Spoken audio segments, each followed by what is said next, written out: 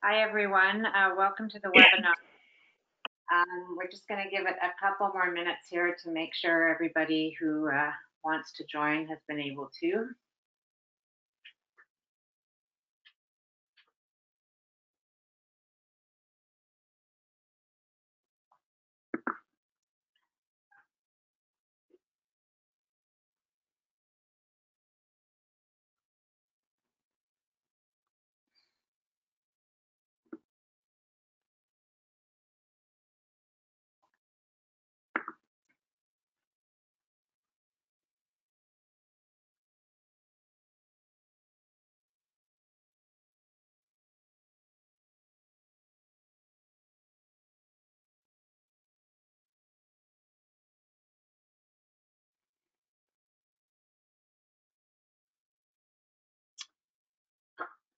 Okay, so I think we'll get started with today's webinar.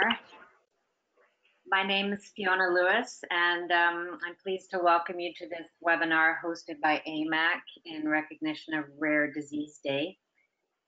The Aplastic Anemia Myelodysplasia Association of Canada is a leading funder into bone marrow failure diseases, and our organization supports patients and caregivers across the country who are living with aplastic anemia, myelodysplastic syndrome, and paroxysmal nocturnal hemoglobinuria. I'm the patient support liaison for BC and Alberta, and I invite you to visit our website to find out more about our patient support meetings across Canada. So I'm very pleased to introduce our speaker for today's webinar regarding the stem cell program at Canadian Blood Services. Dr. Heidi Elmoazzen is currently the director of Canadian Blood Services Stem Cell Program and is responsible for overseeing the National Public Cord Blood Bank and Stem Cell Registry, and has been with CBS for 8 years. Dr. Elmoazzen obtained her PhD in medical sciences from the University of Alberta with a concentration in cryobiology. She then went on to do a postdoctoral fellowship at Harvard Medical School and Massachusetts General Hospital in Boston. Following her fellowship, she became an instructor at Harvard Medical School and an assistant in bioengineering in the Department of Surgery and Obstetrics and Gynecology. Her area of research was focused on fertility preservation and developing novel biopreservation techniques for stem cells and reproductive cells. Her main areas of expertise and experience include biopreservation, stem cell banking, and translational medicine. She has published 2 book chapters on stem cell preservation, as well as over 30 journal papers. She has hundreds of contributed and invited presentations at various national and international meetings. So we are going to have some time for questions at the end of her presentation.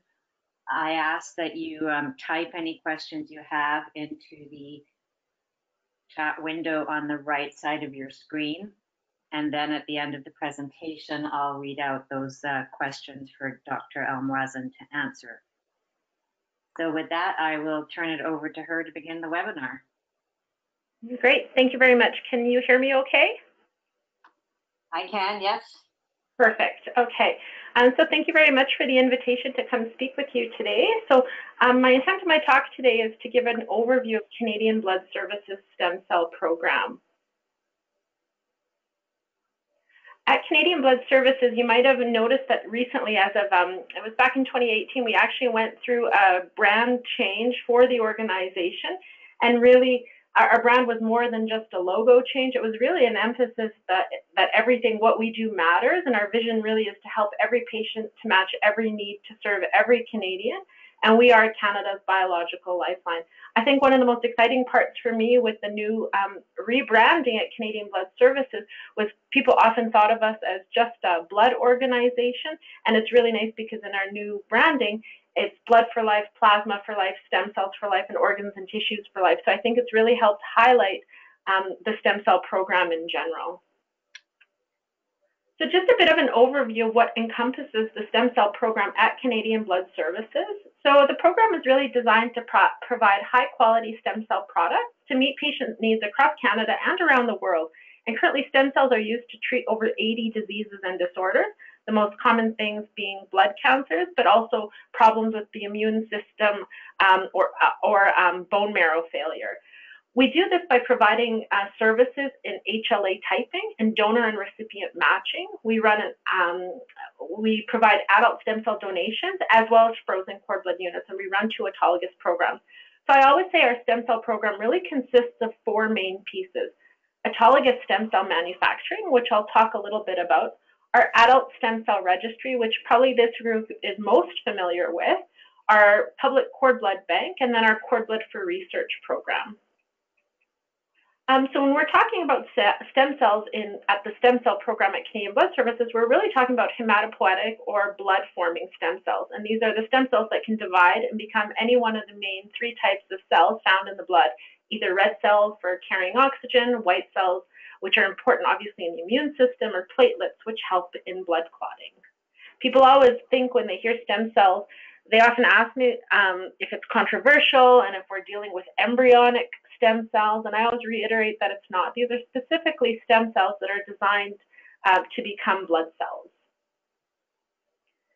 So how are stem cells collected? There's really 3 ways that you can collect stem cells from 2 different sources. So either your first source is from an adult through a bone marrow collection, and so this happens after a stem cell match is found between a donor and a recipient. I'm going to get into that a little bit later, but with a bone marrow collection, basically stem cells are collected from the iliac crest of the bone marrow under general anesthesia of a patient.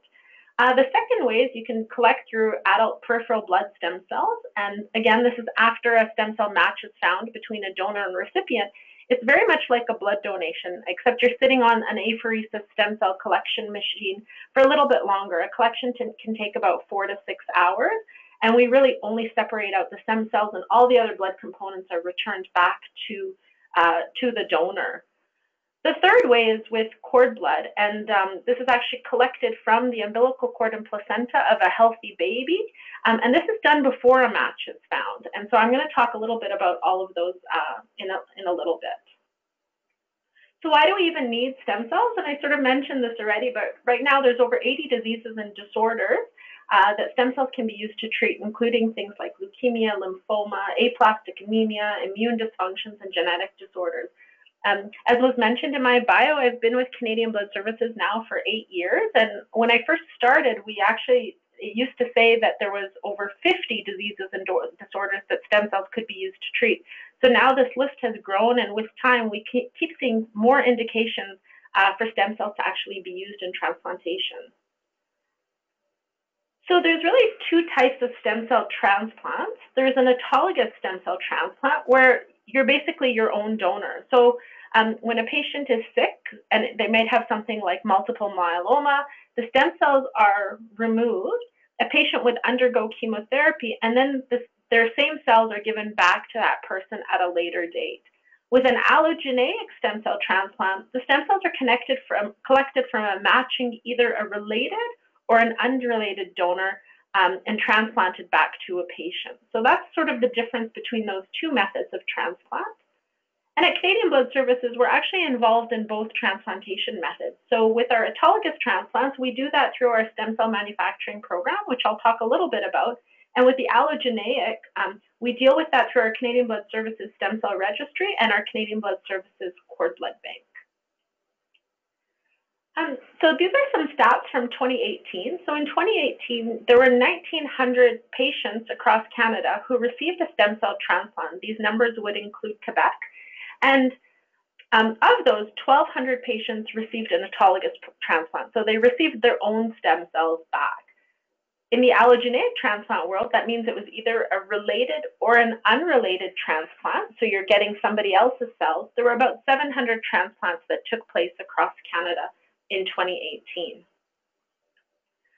So this graph this is from the CIBMTR, and this graph actually just shows some of the indications right now for stem cell transplantation. So the green bar is autologous, and the blue bar is allogeneic. So you can see the most common treatment diseases that are treated with an autologous stem cell transplant are things like multiple myeloma, and non-Hodgkin's lymphoma. And then with an allogeneic transplant, the most common diseases would be something like acute myeloid leukemia or myelodysplastic syndrome. So, and then there's obviously other diseases like aplastic anemia that allogeneic transplants are used for as well. So in terms of what we do in the autologous stem cell manufacturing space, at Canadian Blood Services, we actually have 2 autologous stem cell manufacturing facilities. One's in Edmonton and one's in Ottawa. The Edmonton facility was actually established back in 1979, and it's dedicated to processing, testing, storing, and distributing stem cells for autologous patients to be infused at a later date. And like I said, the most common things are things like multiple myeloma, non-Hodgkin's, and Hodgkin's lymphoma as well. So collections for an autologous program are performed by the hospital. They collect the cells, and then they send them to our FACT. FACT stands for the Foundation for Accreditation for Cellular Therapy. They send it to our lab, our accredited lab, to actually perform the processing, storing, and testing. So back in 2018-19, we did about 129 units in Edmonton that we processed and stored, and we distributed 96 back for transplant. We actually received our FACT accreditation, which is really the standardized body for this. We received it first in 2006, and we just got reaccredited back in 2018. As I mentioned, we also have a similar autologous stem cell manufacturing program in Ottawa, and the one in Ottawa was established actually in 1991, and it actually services patients in Ottawa, Sudbury, and Kingston, and it's dedicated to the same things as the Edmonton lab, so processing, testing, storing, and distributing cells for autologous transplant. And again, this lab is FACT accredited, and we perform much higher volumes in Ottawa. We do about 350 were performed in the 18-19 year, and 219 of those products were distributed back to patients. And we again received our first FACT accreditation back in 2000. We were the first lab in Canada to receive our FACT accreditation, and we were reaccredited back in March 2017. So if you recall from my earlier slides, I said that there were about 1,900 transplants that took place in 2018 in Canada, and of those, about 1,200 were autologous. So from the autologous space, you see we did about 350 transplants. So almost a third of the autologous transplants that were done in Canada, we had a role, we at Canadian Blood Services played a role in that transplant. So when people actually need an unrelated donor, so now we're talking about an allogeneic transplant, why do we need unrelated donors? And this is because obviously the patient would have a disease or a disorder where an unrelated donor is needed. And we know that hundreds of patients at any given time in Canada are in need of an unrelated donor. So if you recall from my slide, when I was giving some stats about last year, I said that there were about 700 transplants that took place in Canada from either a related or an unrelated donor. So 25% of people are actually able to find a match within their own family. But for those other 75% of people who don't have a match within their own family, they're in need of an unrelated donor. And when we're looking for a donor here in Canada or worldwide, we have access to a worldwide registry. So on that worldwide registry, there's over 37 million adult donors, and we have access to over 777,000 publicly banked cord blood units. So in terms of what goes into matching, so when we're matching a patient to a recipient, it's all matched on HLA or human leukocyte antigen markers. These are basically protein markers on most cells in the body, and it's how the immune system recognizes which cells belong and which cells don't. So we try to match the HLA of a patient to a donor. And so usually when we're matching out of 10 key markers for an adult donor. So if somebody had a 10 out of 10 match, that would be a perfect match. Oftentimes your best match is when the donor is of the same ethnicity of a patient. And that's why we really try to build a stem cell registry that's reflective of the unique diversity that we have in Canada. And why does ethnicity matter? And the reality is that most patients will have a donor. You'll sometimes will have that case where even though we have access to over 37 million donors around the world, somebody might not have a donor at all. But the reality is that most patients might not have an optimal donor. And so when we talk about optimal donor, An optimal donor is a perfect 10 out of 10 matched donor.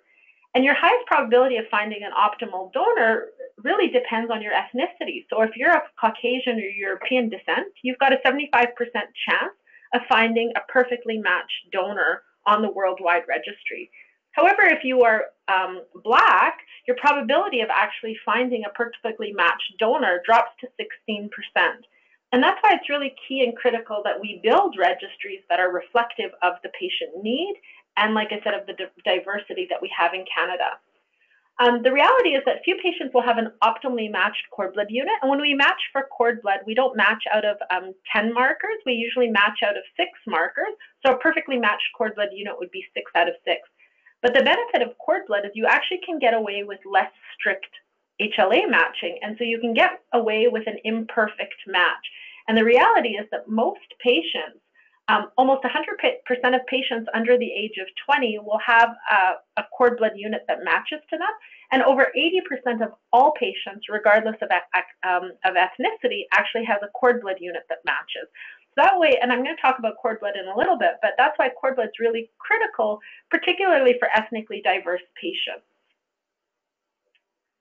So just talk a little bit about our adult stem cell registry at Canadian Blood Services. It was established back in 1988 as the Unrelated Bone Marrow Donor Registry, and we received our accreditation from the World Marrow Donor Association. That's sort of the governing body that oversees all of the registries around the world.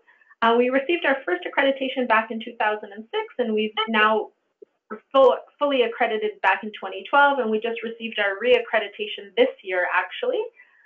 Back in 2007, we rebranded to be known as One Match, Stem Cell Marrow Network, and that's what many of you on the phone probably know us as.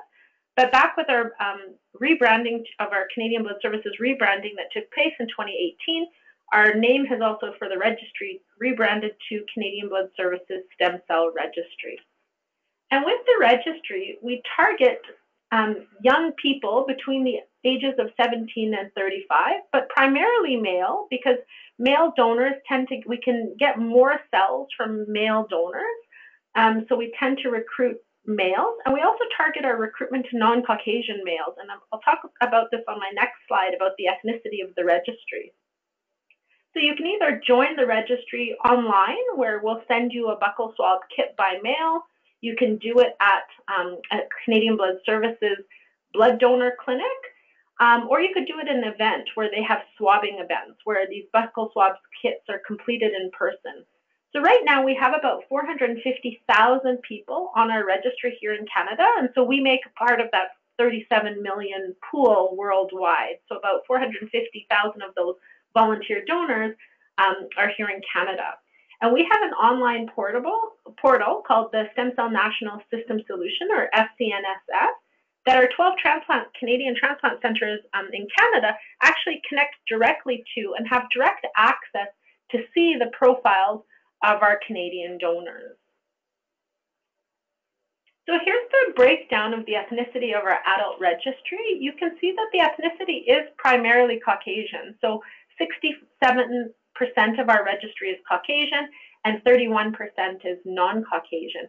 And we've actually made quite a lot of strides over the last 5 years in diversifying the registry. The percent Caucasian was actually much higher in the past. And so we've done some to close that gap. But you can see where the challenges are, where our registry still is primarily Caucasian. So just to share some numbers from our 2018-19 fiscal year, at Canadian Blood Services, our registry actually does all the searching and matching when an unrelated donor is needed in Canada for all the provinces outside of Quebec. And we actually performed about 10,053 searches, new searches, for Canadian patients. 402 patients received an unrelated stem cell transplant here in Canada, and they would have either received product from a Canadian donor or an international donor, but we would have facilitated all aspects of those transplants.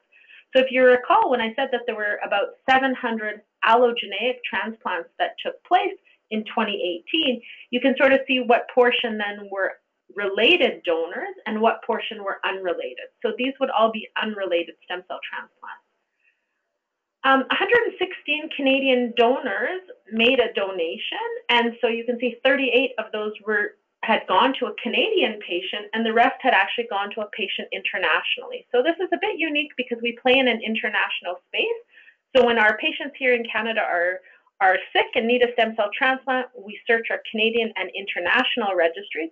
And similarly, when patients in other countries are sick, their physicians search their national registries as well as our registries. So a lot of our products actually, our donors do serve international patients as well. And this is not really surprising just because of the unique diversity that we do have here in Canada. A lot of the donors that are selected tend to be ethnically diverse as well. So we recognized that there was some challenge with the diversity of our stem cell registry, and with that we decided to set up an initiative here in Canada many years ago actually to build a national public inventory of high quality, ethnically diverse stem cells from cord blood to increase transplant opportunities in Canada and around the world. So why cord blood? And really one of the benefits of cord blood is there's really no risk to the baby or the mother because all aspects of collection happen after the delivery of a healthy baby.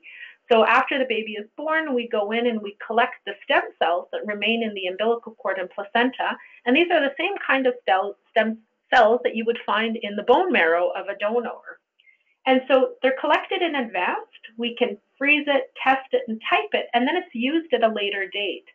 So because all the collection aspects are done beforehand, this is one of the benefits of cord blood over an adult donor because the time to get the cells to a patient happens a lot quicker because they're already frozen and we can get it to the transplant center quite quickly, as opposed to with an adult donor, somebody might have signed up to the registry 5 years ago, and then we have to track down the donor and they have to have their infectious disease markers tested.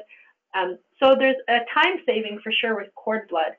And really, cord blood is easier to match for people, particularly for ethnically diverse and pediatric patients. There's a lower incidence of something called graft versus host disease, and usually one cord blood unit is enough for a child or a small adult, and many adults would sometimes need 2 cord blood units just because there's of the number of cells in those units. The cost of a cord blood unit is about $40,000. So when we use a cord blood unit from an international cord blood bank, that's how much the Canadian transplant centers are paying to use that unit. So obviously one of the benefits of us having a bank here in Canada is that there's a huge cost savings on that. So the cord blood bank, the business case began back in 2007. We obtained funding in 2011, and really when I started at Canadian Blood Service, I was brought on to be the director of the cord blood bank.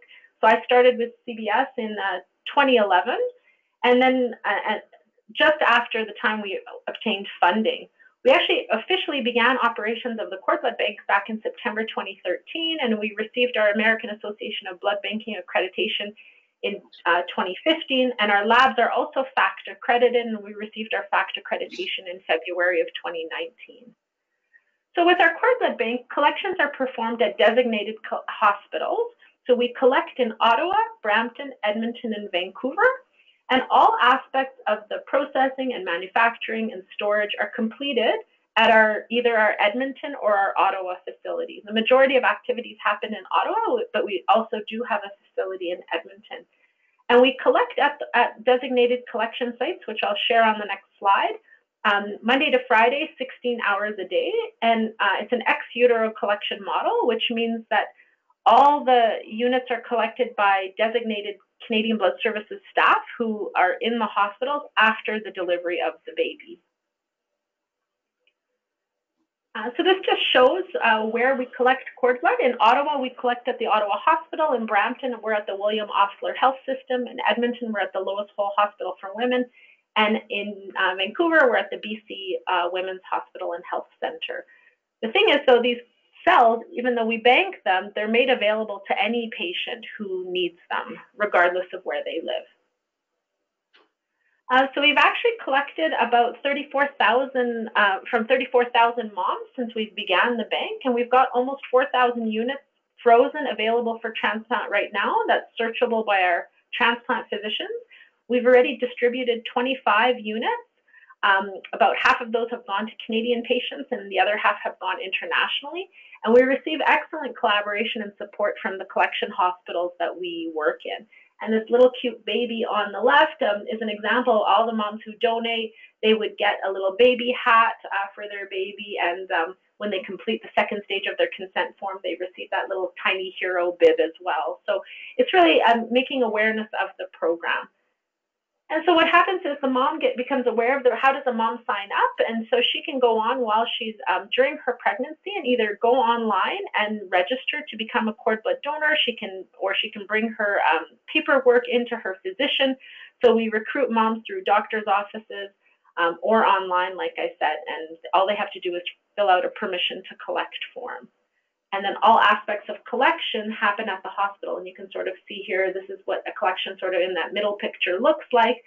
Basically, the placenta is placed in that steel bowl, the umbilical cord comes down, and we just needle into the vein and collect all the cord blood. And on the right there is an example of a bag of cord blood that's been collected from a mom. This cord blood unit would then come back to our manufacturing facility, and it gets processed where we separate out the plasma and the red cells, and we just keep the buffy coat. And the buffy coat is the layer in which the stem cells reside. And that little picture on the right there is after we've done all the processing, basically we end up with a 25 milliliters of product that gets frozen and cryopreserved. And so it's always fascinating to me that this little tiny cassette, the size of this person's hand, can actually be used to save somebody's life. And one of the benefits of cord blood right now, too, is it's currently getting discarded as medical waste. So we're actually finding a way to make use of this product and help patients who need a stem cell transplant. We then freeze those cord blood units in something called a controlled rate freezer, and it's that big machine that you see there on the right.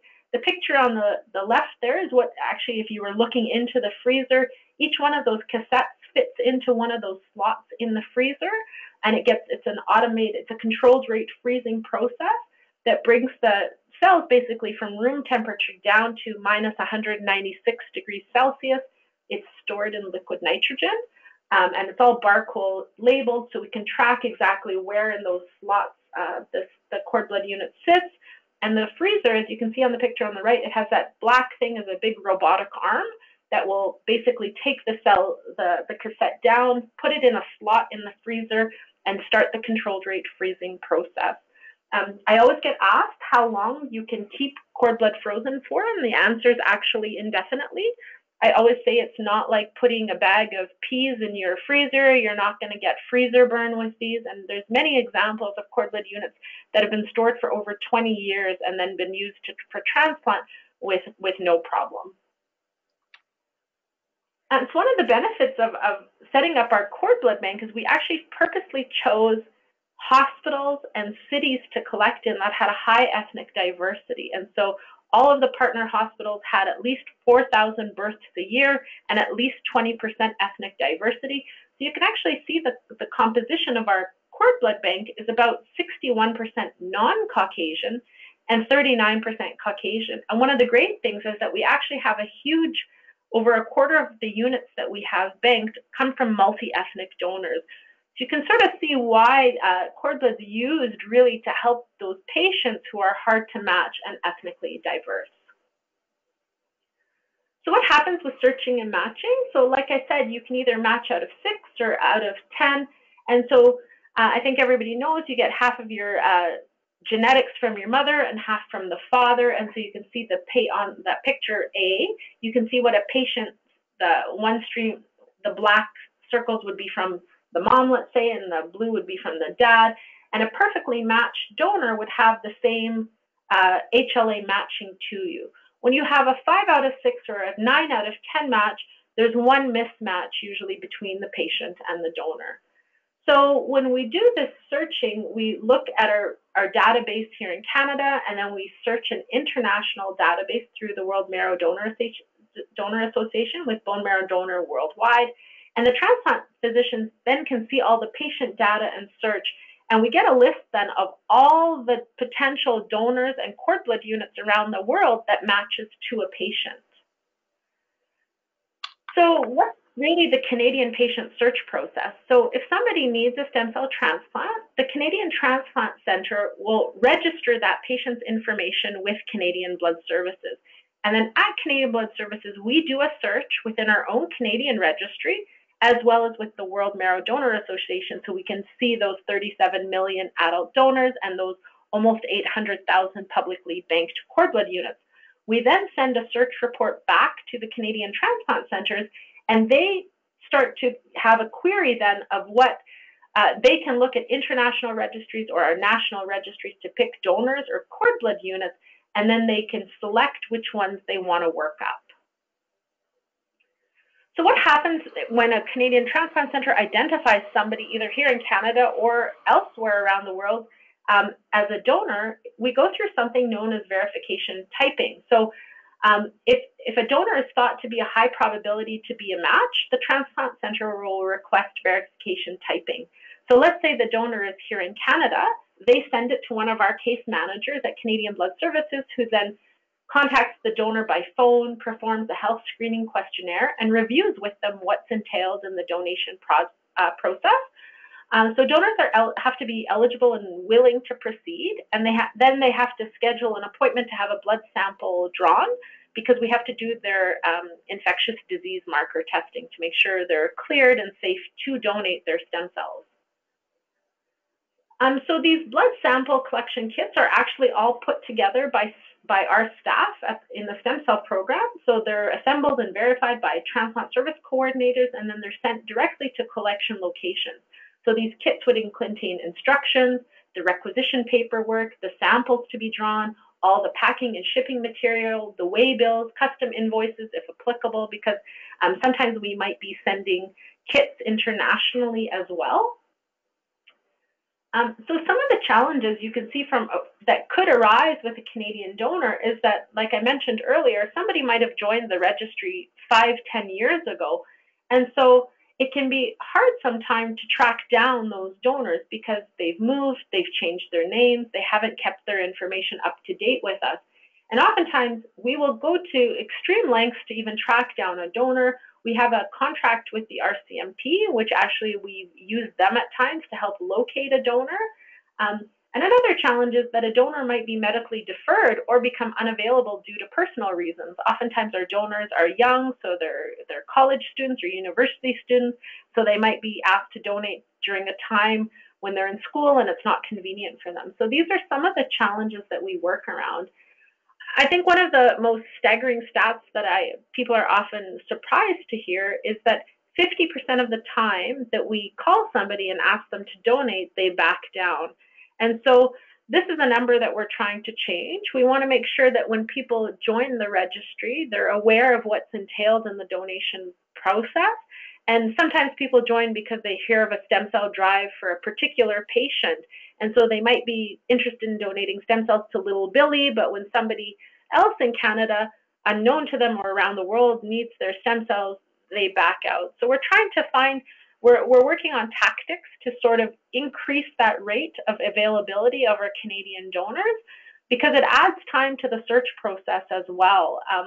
The worst part, though, is when a donor backs out, obviously at the very last minute, when a patient's already gone chemotherapy, for example, and that could have obviously devastating effects on a patient. So we always try to avoid those type of situations, and we're always communicating with the donor about what's entailed. But these are some of the challenges that we do face. So when a donor is selected, this is called workup. So the most suitable donor is selected by a Canadian or international transplant center, and then they proceed to workup, which is the donation process.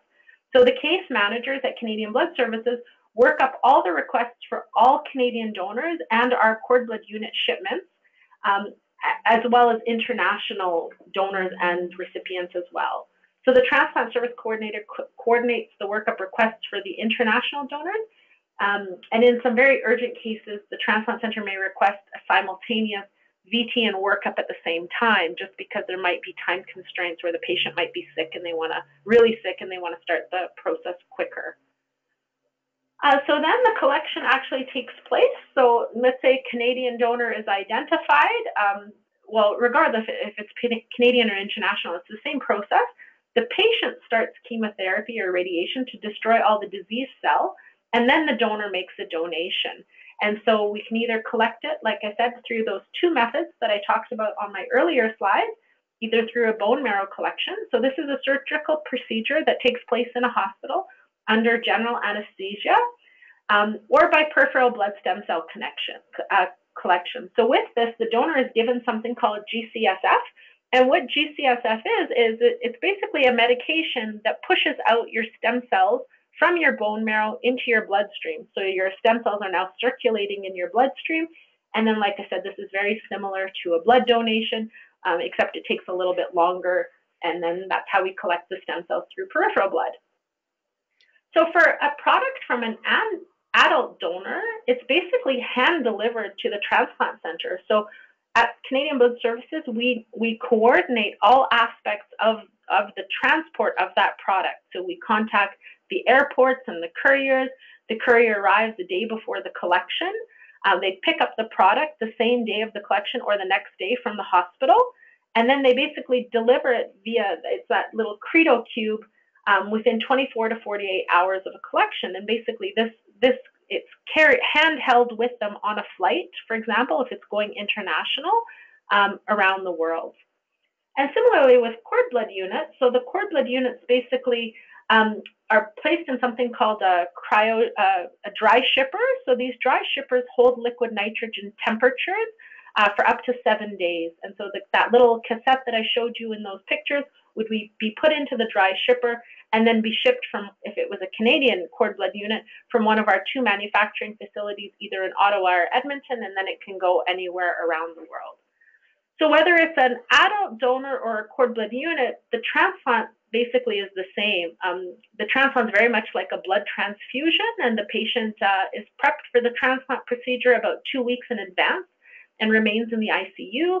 The cord blood stem cells or the adult donor product arrives. It's warmed up at room temperature at the bedside, and it takes about 20 minutes for a frozen cord blood unit to do this. But if it's a fresh donor product, this would be done right away. And then it's basically transfused into the patient, and the patient is monitored for engraftment by taking small blood samples daily. And engraftment for a cord blood unit can take anywhere between 15 to 30 days, and it's quicker for an adult donor. The last part, which I'll just spend a couple of minutes touching base on, is research, because I've talked about sort of the main elements of our program, but we also have a research program. So we have a cord blood for research program, and really the objective of this program was to make available any cord blood units that were not bankable or couldn't be used for transplants. We wanted to make sure we made them available for research. And people are often surprised to hear that we only bank about 25% of what we collect of cord blood. And the reason is that the cord blood samples need to have enough stem cells to be useful and, for a transplant, and many of the units that we collect don't, but we can use them for research. So we established a research program back in August of 2014, and we basically provide fresh and frozen cord blood units to academic, government, or private sector. So researchers just submit their application via email. It gets reviewed by myself. It goes through REB for ethics approval. We set up a material transfer agreement, and then the researchers can then submit orders to actually obtain cord blood units. So like I said, the researchers can either get a fresh cord blood unit or a frozen cord blood unit. The prices vary between whether it's fresh or frozen, whether they're in private industry or academic. So the price ranges anywhere from $100 to $3,000, depending on what they're asking for. So we've provided hundreds of cord blood units to scientists across Canada through this research program. We've actually received 24 applications for projects, and 17 of them are currently approved. So if you actually go onto our website, you can see a list of all the projects that are approved for research. And if you click on it, you can read a little lay summary of what research these cells are used for. And many of these cord blood projects are used to help research in stem cell transplantation or basic science research or cell therapy or regenerative medicine. So there's a number of different applications which these units are used for. So currently we're supporting 1 project in British Columbia, 2 in Alberta, and 14 in Ontario. And like I said, to obtain cord blood products, we have a website and email address, and researchers can just go directly on there to obtain units from us. We also have recently started an initiative. We're actually providing cord blood units to support clinical trials in Canada. So a clinical trial would be used for something that's not considered standard of care therapy, or an application that's not standard of care therapy. So we now have a method to make these units available to physicians who are running trials across Canada. And really, this is consistent with our Canadian Blood Services vision to help every patient match every need and serve every Canadian. And so that's why we set up this program as well.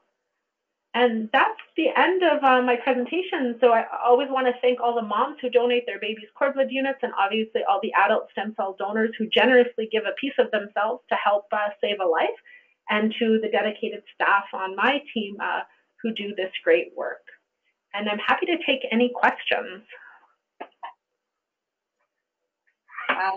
Thanks, Heidi, for that really thorough overview. It's interesting to hear about the benefits of cord blood versus stem cells. Some new information there for me, for sure. Also good to hear that it's not always bad news if the RCMP come knocking on your door. Absolutely. So I invite anybody listening who has a question to type it into the window on the right of your screen. In the meantime, Heidi, one question I had, or two really, is can people donate more than once? And also, how do people feel right after they've donated? So sometimes somebody might be, I think we have a maximum of twice that somebody can donate. And sometimes a donor might be asked to give to a patient that they've already donated to after a certain period of time has passed. Usually with a peripheral blood donation, the patient really, there's little impact on a donor. With a bone marrow collection, I think there's often a myth that it's scary or painful, and people often liken the feeling afterwards to falling on ice. If you slipped and fell, you might feel a little bit sore, but this usually goes away within a few days. But I think the long-term feeling that most of the donors feel are obviously this feeling of just being elated to be able to help save somebody's life. And I have some patient and donor videos that I was planning to share, but I couldn't figure out how to add a media link to this, but I'm happy to send those to your team as well. Yeah, that would be great. We could post them on the website along with this recording. Thanks. Sure. And is it true then as well that people cannot donate cord blood if they're going to give birth in any other hospital than the ones you listed? Yeah, so right now you have to be delivering at one of our designated collection hospitals. Cord blood banking is quite expensive, and so we had to be quite strategic with where we partnered and where we went. But I think the important thing to note is these cells are made available to anybody who needs them, regardless of where you live. But right now our program only runs at those 4 hospitals in Canada. Okay, thank you. And I was also wondering for stem cells, what's the lifespan of those once they're donated, and how quickly do they have to be transported before they're not viable anymore? Yeah, so usually you would want to do that as quickly as possible. So the courier picks them up within usually the same day as the collection, maximum the next day, and then we've coordinated all the flight times to be as quick as possible to get to the donor center. It's usually about 72 hours maximum that you would want to have, but that's usually the time frame that we're dealing with. Obviously, with any of these cells, sort of the fresher, the better. But we work really closely with couriers and flights and the other registries to try to get the product to the patient as quickly as possible. Wow, it's just amazing to me, all the coordination that goes on to make this happen. And yeah, it's incredible. And the difference it makes to people who receive them, I'm sure. Absolutely. And I think sometimes people don't often see the back end of that piece of things, right? Like there's hundreds of communications that go back and forth between a transplant center, a registry, the donor, a patient. So it's an orchestra of events that happen to have a transplant take place. Yeah, incredible. Well, I don't see any other questions coming in at this time. No. So with that, I just want to thank you again, Dr. Elmoazzen, for taking the time to give us this information, and we'll be posting it on our website as well so other people can view it. But I really appreciate it. Thank you. Thank you. Have a great day. Okay, you too. Goodbye. Bye. Bye, everyone.